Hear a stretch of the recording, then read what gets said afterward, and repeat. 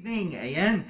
So, welcome back po muli ang inyong maestro sa panibagong episode ng ating kusina ni Maestro. Actually, kaya ako nakaganito, kagagaling ko lang sa labas. Ayan. So, always stay safe.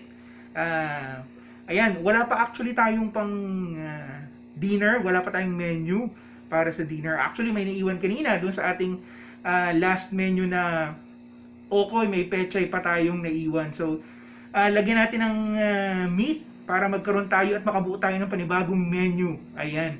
Nakaisip ako ng panibagong menu na tatawagin nating corned beef meatballs with pechay. So, tara, luto na tayo ng dinner.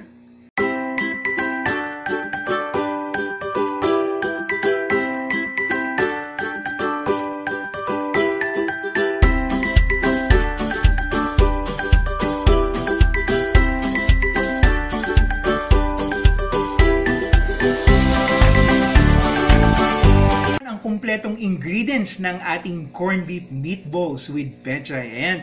Actually, ito yung natira ko kanina na dun sa ating last menu kaninang lunch na kung saan okoy alamang with pechay. Ito yung natira. Siguro mga 2 tali. Around siguro mga 6 na piraso or 6 na puno yung pechay natin. So, same as kanina, hiniwa lang natin siya ng medyo maliliit. Yan, shredded talaga siya na maliit ang pagkakahiwa. Ayan. So, meron din tayo ditong beaten egg. Ayan, 3 beaten egg yan. Yung kalahati niyan, isasama natin dito paghahalo. And mamaya, pag tayo naka-create na ng meatballs, dyan natin gagamitin as pang-coating niya. Ayan, meron din tayo ditong ground black pepper. Ayan, at least 1 tablespoon of harina or yung ating flour. Ayan na, ito yung ating 1 can corned beef. Ayan. At para mas meaty, naghiwa ako ng into cubes ng siomai natin. Ayan, para mas maging meaty yung ating meatballs.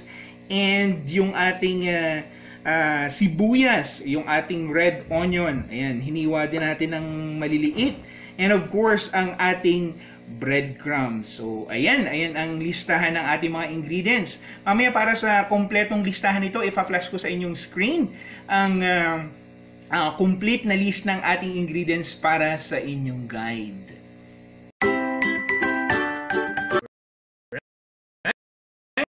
Ito naman ang ating kompletong procedure kung paano natin i-create ang ating meatballs. Ayan. So, simple lang, napakasimple. Paghahalu-haluin lang lahat natin ng ingredients. Alright?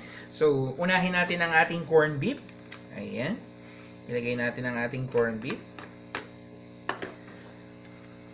Ayan, ihalo lang natin ito ng mabuti. Ayan. Set aside muna natin yung mga lalagyan. Ayan. So, ayan na.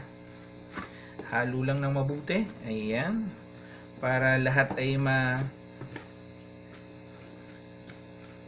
malagyan ng meat. Ayan. Medyo marami yung pechay natin. Kaya talagang napaka-healthy ng ating menu for tonight. Ayan. At saka magugustuhan ito ng mga bata sa kadahilan ng mahilig sila sa mga prito-prito at bukod doon, isang klase ito ng meatballs. Ayan.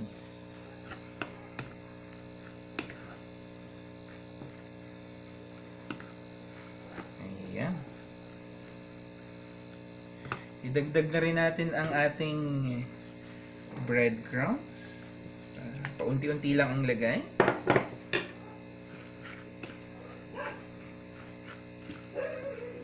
Para mabuo. Ayan. Pwede na rin nating ihalo ang ating sibuyas. Ayan.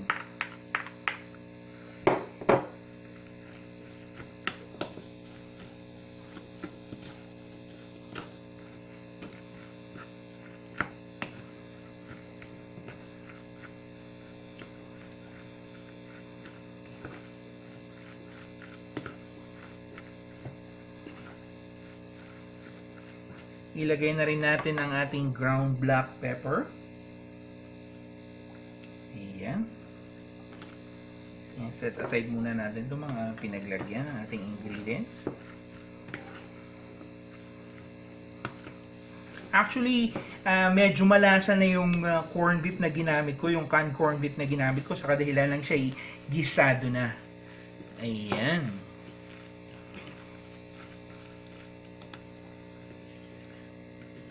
Unti-unti nating ilagay ang breadcrumbs. Ayan.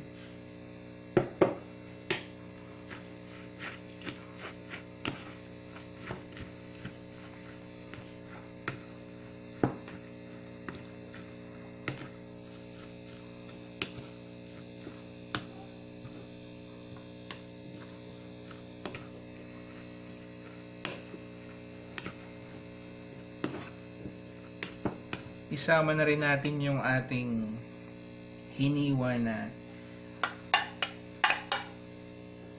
siomai. Ayan, para mas meaty ang ating menu.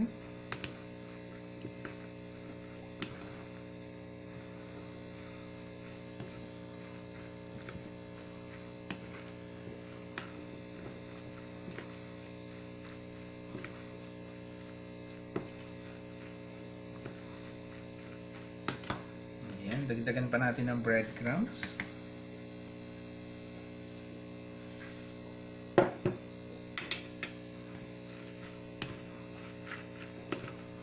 Para mas mabuo siya. Kasi kung wala tayong breadcrumbs, mahihirapan nating i-form into a circle ang ating menu.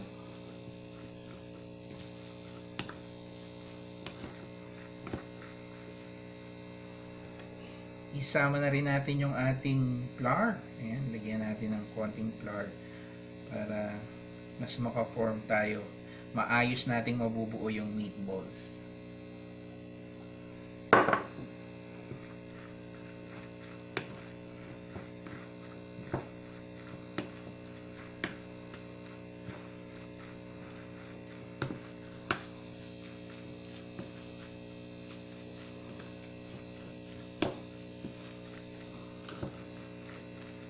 Ayan. So at this point, pwede na nating ilagay yung egg.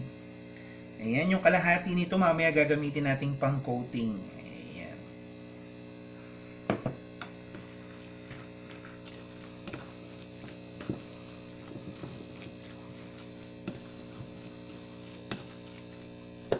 Ayan, set aside lang natin yung mga ginamit natin.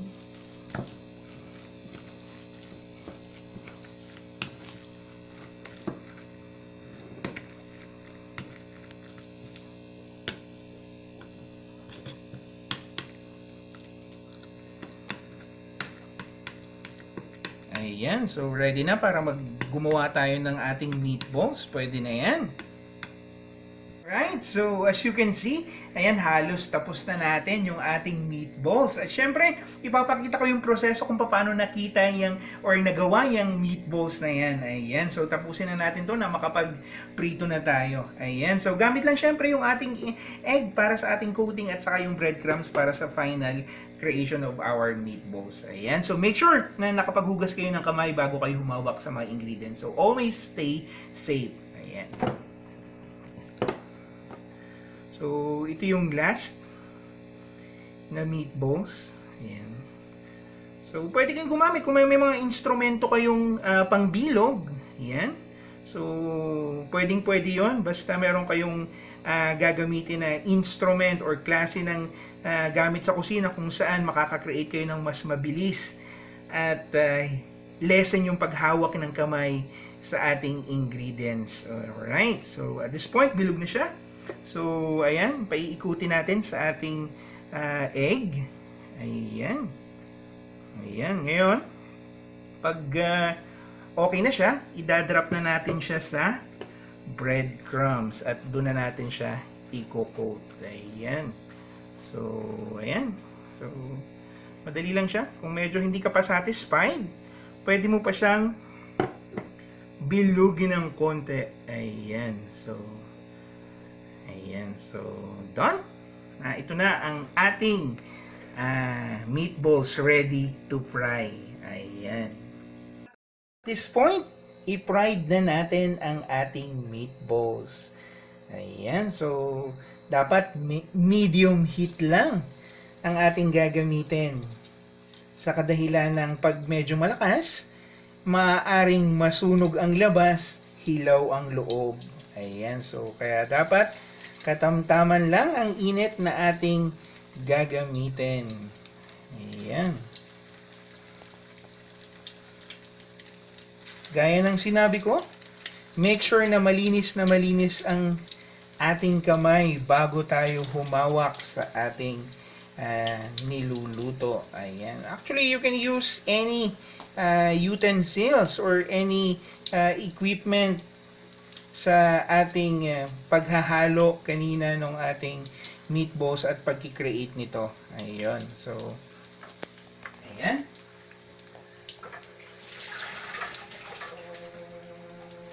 So at this point, hintayin lang natin siguro mga around 5 minutes bago natin ito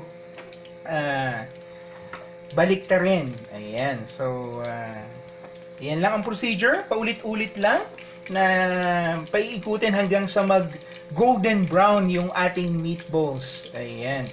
So, at this point, wait tayo ng at least 5 minutes. At this point, siguro pwede na natin siyang baliktarin. Alright, medyo golden brown na yung kabilang side. Ayan. So, dahan-dahan lang ang ating pagbabaliktad at baka masira ang ating meatballs. Ayan. So, dahan-dahan lang sa pagbabaliktad ng ating niluluto. Okay.